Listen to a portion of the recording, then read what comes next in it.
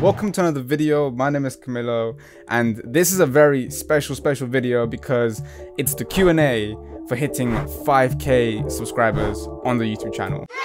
I just want to start by saying a massive thank you to everybody that subscribed to the channel, and also to everybody that participated in the Q&A that I put on Instagram and on YouTube. Before I get started though, let's do some housekeeping. If you guys are wondering why I haven't uploaded that many videos as consistently as I have beforehand, especially those commercial behind the scenes videos, it's for two reasons. The first is that there's a lot of things in real life that have happened. I've got a new job. I'm now a full-time digital content producer. I get to actually get paid full-time to do what I love to do, which is pretty cool. As well as that, I've been doing some freelance work, which takes up the time that I would spend on these YouTube videos. But it's good because freelance work means that I can learn a lot of things that I can then teach you guys. And I have two videos in the pipeline, one showing you guys how to make beautiful looking fragrance commercials, and the other one is a behind the scenes of this commercial video that I made as well, which I thought was pretty cool and pretty fun to make. There's a lot to learn from it, so hope you guys enjoy it. All will come in due course. Also, check out this upgrade birthday present. Feel like a pro. This is the story of a little Colombian boy that came to the UK in search for a new life as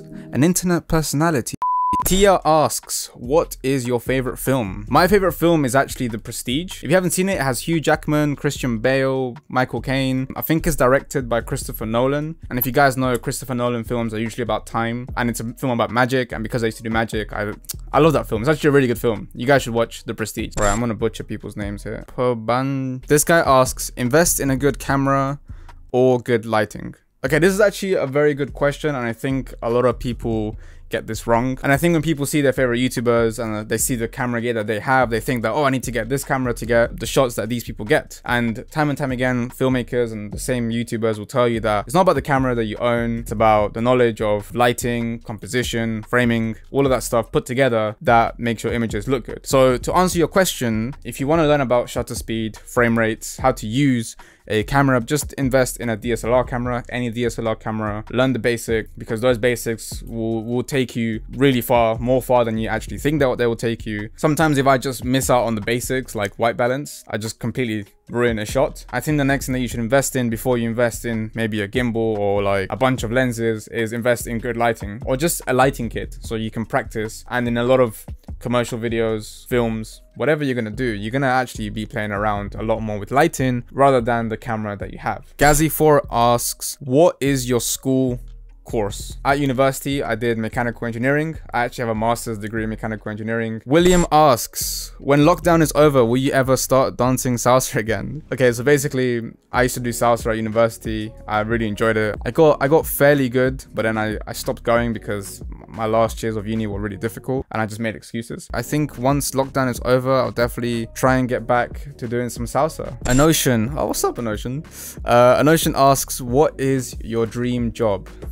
I think my dream job would be this. Like, it would be really cool if I could just do this full time. You know what? I think those cameramen that also jump out of a plane with the people that are paying to do skydiving, they're called free fall videographers.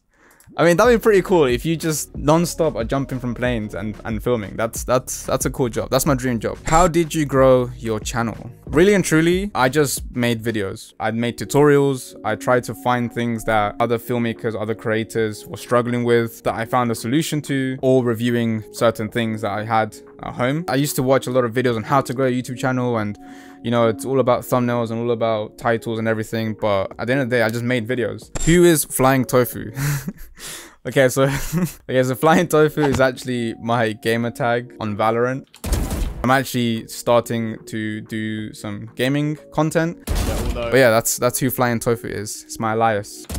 Yeah! My gaming alias. The Hamad Khan asks, to be a good filmmaker, what do you have to do? Do a degree on filmmaking or what? I think a good filmmaker is somebody that understands not only the technical aspects of filmmaking, so, you know, the cameras to use, the frame rates to use, the lenses to use, etc., but what the purpose of the content is and who is viewing it are going to be the best filmmakers. And how do you learn that? You learn that through experience. You can learn that kind of stuff from many other content creators out there who will tell you the stuff, but in order for it to be an innate skill that that you have within yourself. You need the experience. I think going to uni and starting a filmmaking course will help if you're somebody that likes to study and likes to go to a lecture and have somebody tell you information. It's also a very good place to network. I know people that do filmmaking courses and they like the fact that they are around like-minded people. But in this day and age, because there are different platforms to do courses online, there is YouTube University, there are articles, there's Reddit. There are so many sources out there that you can learn these things and then you can go and practice them and become a good filmmaker. Man, this should be a podcast. Like, what did you do before you moved jobs? I actually used to work with Michael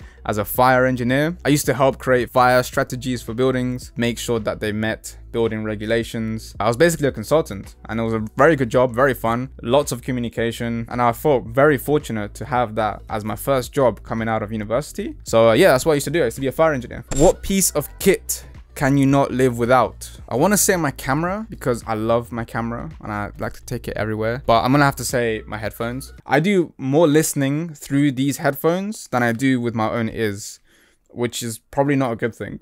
Who are your favorite YouTubers? I think my all-time favorite YouTube channel is Corridor. They've inspired me to learn how to use Cinema 4D. Their filmmaking techniques are just out of this world. They are just a great channel. Dhruv asks, how was your transition from being an engineer to a videographer? Wow, that's a good question. So like I said earlier, I did a degree in mechanical engineering, and in my final year was when I picked up videography because I thought it was a really cool thing to do, and I was doing freelance work. So I think the whole transition happened very slowly and kind of in parallel. I'd study during the day and then I'd come home and then I'd work on freelance projects. And then when I started my job as a fire engineer, I'd go to work, and then when I'd come home, I'd work on YouTube videos. And now recently that I've switched to doing full-time content producing, the parallel lines have now joined. So it's been quite a slow, but I think healthy paced transition. Yeah, that's actually a very good question. Dhruv also asks, please state all your 12 surnames. I don't have 12 surnames, but I have a few surnames. So my name is Camilo Castañeda Gaviria Alarcón Fernández Ibarra Garcia Camacho Zulaga.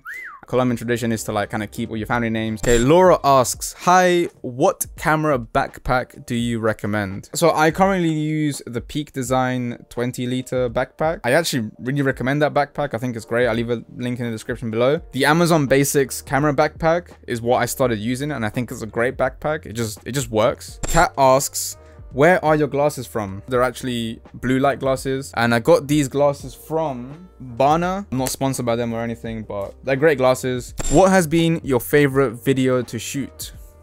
Honestly, like my favorite video to shoot has been the salsa documentary because it literally took me to Japan. We've put a lot of work into this documentary. If you haven't seen the teaser trailer, you can check it out up here. It was just so cool to go to a different country and interview people, and I like documentary style filmmaking. You're really trying to capture stories as they are happening in front of you, which is pretty cool. Dream camera setup. Ooh. I think my dream camera setup will be the Sony FX6.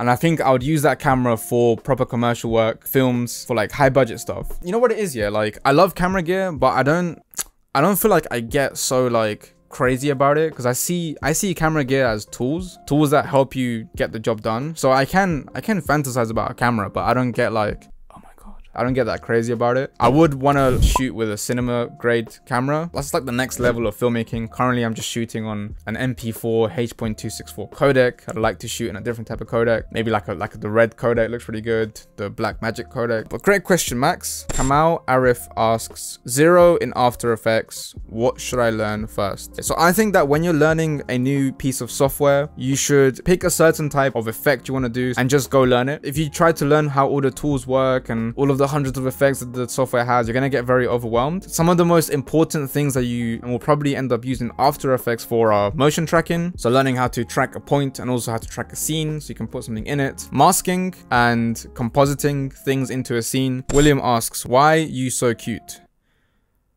Why are you so cute? Slimsy asks, which video is your favorite video and why? I mean, the video that's currently doing very well on my channel has over 70,000 views. I found a problem with a shot that I filmed, and then I fixed it to look like this, and I thought, well, you know what, this looks pretty cool. Let me just show people exactly how I got to this point. Maybe it helps somebody. And I kind of was just like, yeah, this is the situation. This is how you fix it. This is a video.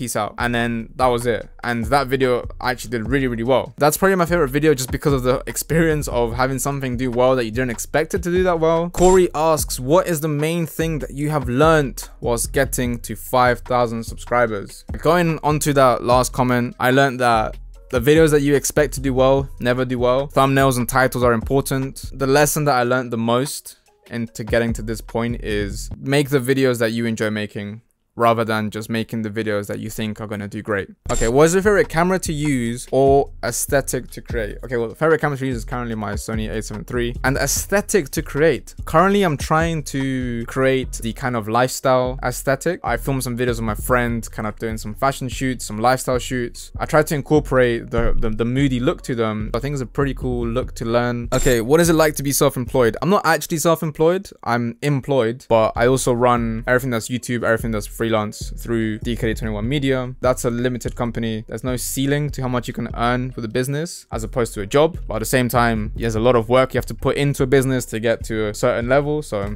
yeah, what's the biggest challenge been? I think the biggest challenge is consistently having the motivation. I could easily just spend hours after work playing games, watching videos or watching Netflix, but instead I'm choosing to make videos. They are fun, but when you're doing it as a YouTube creator or for freelance, you have deadlines, you have people that are expecting things from you. It means you actually kind of have to do the thing that you usually do as a hobby. Sometimes that takes you out of the whole hobby, the whole passion thing. So that's kind of been the most difficult part. What's been a highlighting feature of your journey so far? I think what's great is when people come to me and ask me for advice with their videos. They send me the videos, send me the content, send me the photos. I think that's been so good because I really like helping people. I really like teaching you guys stuff, and you know, making a video and then posting it and then having some comments is very different to somebody coming up to me and asking me for help. I feel very humbled that people actually come to me for it. So that's pretty cool. That's probably the highlighting thing. That's a lovely question. I love that one. And with all that emotion, that is the end of the Q&A. I just want to express how thankful I am